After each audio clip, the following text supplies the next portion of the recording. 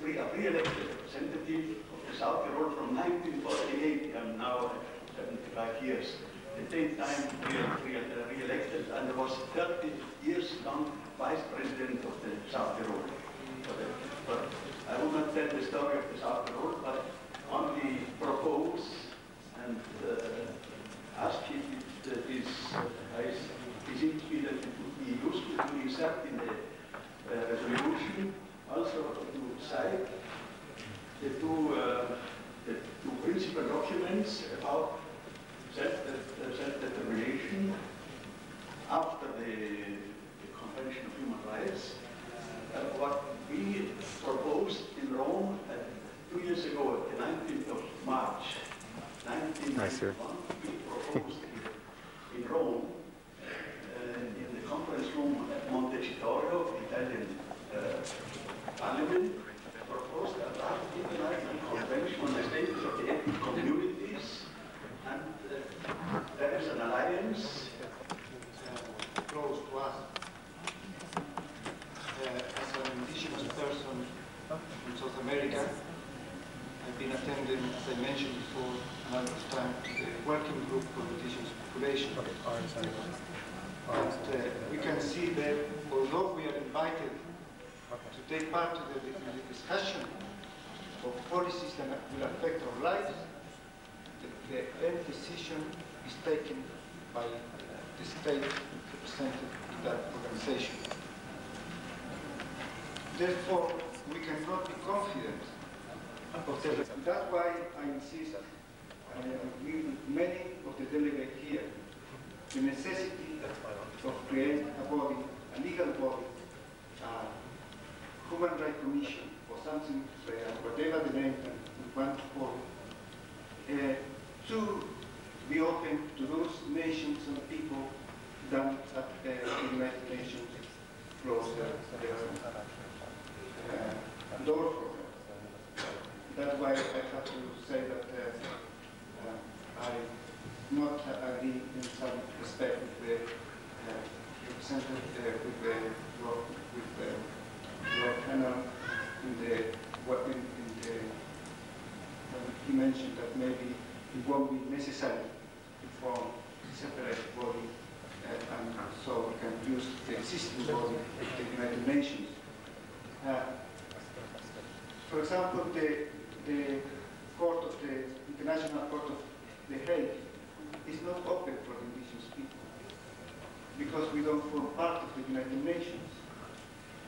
So that's why it's very important that the UNPO should create those bodies and listen people like us.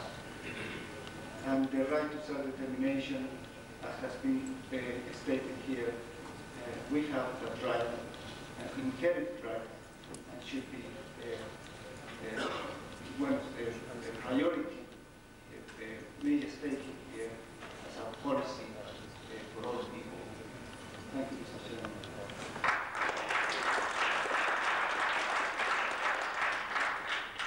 Good time. The distinguished group of people who are oppressed in certain nations have raised concerns of the violations of the human rights. And in my organization, we have characterized self-determination as the highest expression of democracy. And I think it is very important, with all due respect to the leadership of the steering committee, that we take into consideration the concerns of the native people and the Africans living in the United States, stated here. I mean, if I am wrong, please correct me. I am tempted to say that a lot of times, we get real critical about the Soviet Union, but in most instances, we absorb the United States action towards indigenous people and African people, Mexican, Chicano people, within the United States. And my concern is, and we also want, the concerns that were stated here to be taken into consideration, and that it's very urgent that if we make criticisms, of imperialism, that we do it across the board.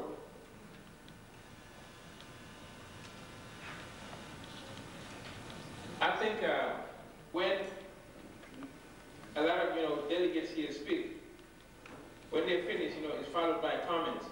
And it seems like, like I said, if I'm wrong, please, correct me.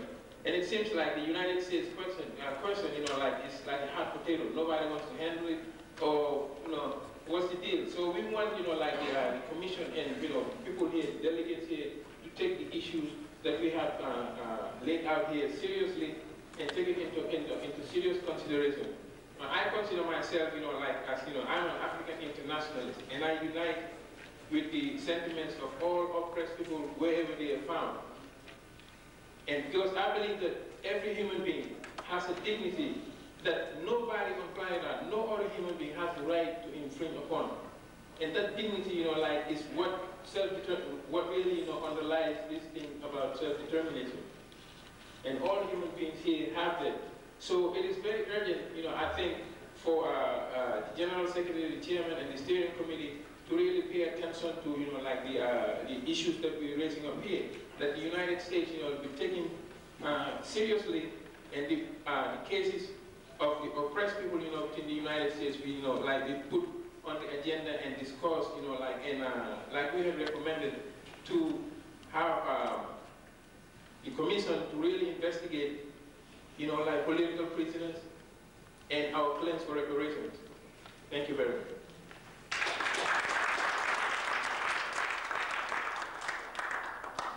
I thank the representative of the National People's Democratic Republic Movement, and I would like to call on Chief Unofsky to address the Assembly.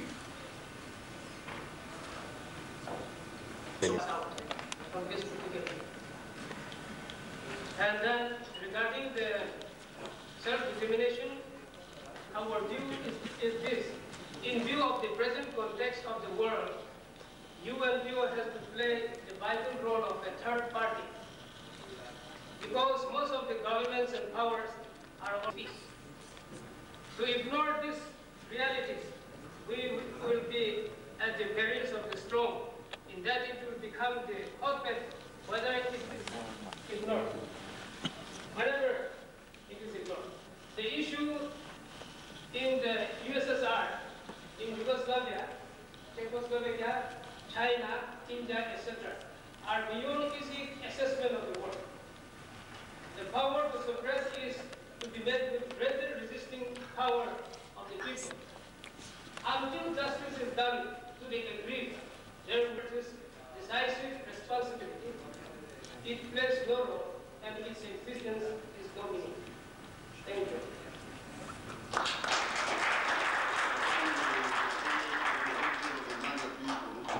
I would like the UNPO, because I think the covenant is quite clear as to what the aims and objectives of this organization are.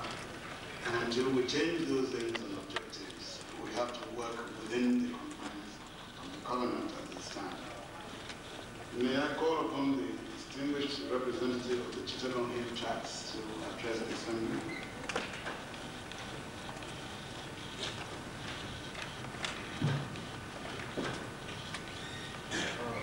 Thank you, Mr. Chairman. Before I start, I would like to request the Chairman to allow me a little bit more than 5 minutes, because I have 3 long points. Because this is the last day to really say what we're discussing. What I want to say is, instead of discussing the importance of the existence of the UN, it's not our concern. It's the concern of the nation states. Our concern is what the United, the more and more militarizing, it's having some militaristic characteristic nowadays. Anyway, it's a different question, but what I want to say, let us discuss what the United Nations can do for the underrepresented peoples. And my second question is, when I really entered the entire first gate, I was really astonished which people we are underrepresented, and I was really hesitating to enter the entire assembly, because I saw that everybody is well dressed, and I'm saying this point because I really don't know which class of our society, of our people we are representing, and for whom we are seeking self-determination, whether it is for the majority class or it is for the oppressed and smaller peoples. You know, for example, within the unrepresented peoples, we might have a very bureaucratic class which wants self-determination. So I think I want to draw the attention of the entire assembly for which class we are fighting for which class we are seeking self-determination. Because if we achieve self-determination for the bureaucratic class, it will not really solve our problem. Because within that, we shall again have the same question of self-determination, because many people will be oppressed. And my last question is, because this is the last step, I want to appeal to the Assembly and to the Chairman that very shortly we are going to have a negotiation with the government of Bangladesh in the first week of February, because over the last few months we had first and second dialogue with the Bangladesh government, but it was reluctant to give any solution to the Indigenous people because it's trying to avoid the problem. And I would request the entire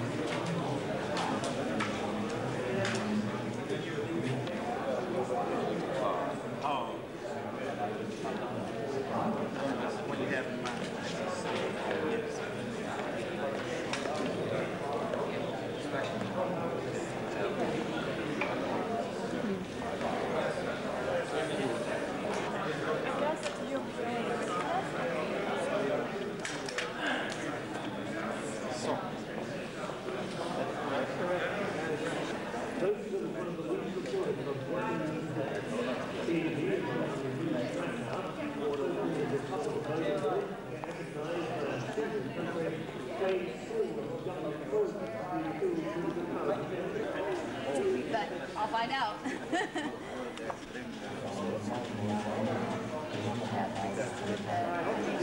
That's distributed.